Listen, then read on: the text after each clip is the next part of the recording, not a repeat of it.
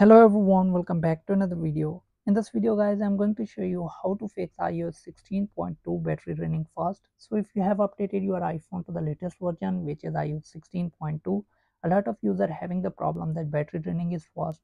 So if you have this problem, then I'm going to show you how you can fix this problem.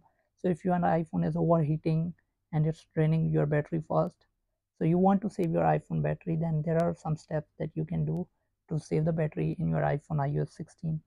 So let's get start the video. Before we start the video, hit the like button and subscribe to the channel for more upcoming videos. So you can close the setting. So the first step is make sure that you remove unnecessary widgets from the home screen. So if you have added widgets on the home screen, then simply hold on to them and remove the widgets. So it can help you save your battery. So once you have done this, once you have removed widgets from the home screen, then the next step is turn off the location services. Go to settings, click on privacy and security, click on location services and turn it off, turn on. So once you have turned this off, let's move to the next step. So the next step is use dark mode.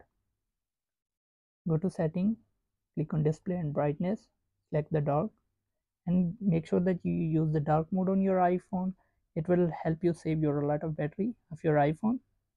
So once you have done this, the next step is disable the background app refresh. For that, go to general, click on background app refresh, click on it, click on off. So once you have done this, the next step is turn on auto brightness on your iPhone. For that, go to setting, then click on accessibility, scroll down, simply click on display and text size, scroll down all the way and you will see this auto brightness option.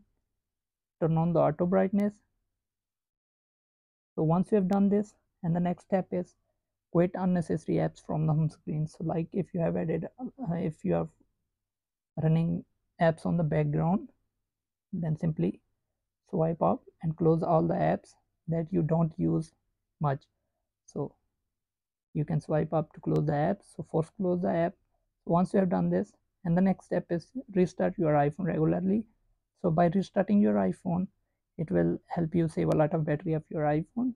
So once you have done this, the next step is disable automatic downloads, apps and software updates.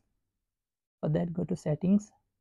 First of all, click on App Store and make sure that you turn off the app downloads, app updates, automatic downloads. Make sure that you turn these options off. So once you have done this, also go to general, click on software update and then simply turn off the download iOS or install. So once you have done all these steps, and the last step is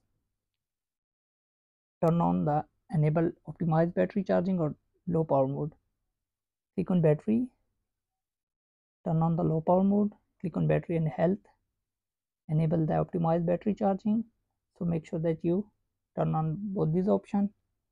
So once you have done all these steps, it will help you save a lot of battery. So hope this video helps you. If it does, then leave a like and comment. Thanks for watching.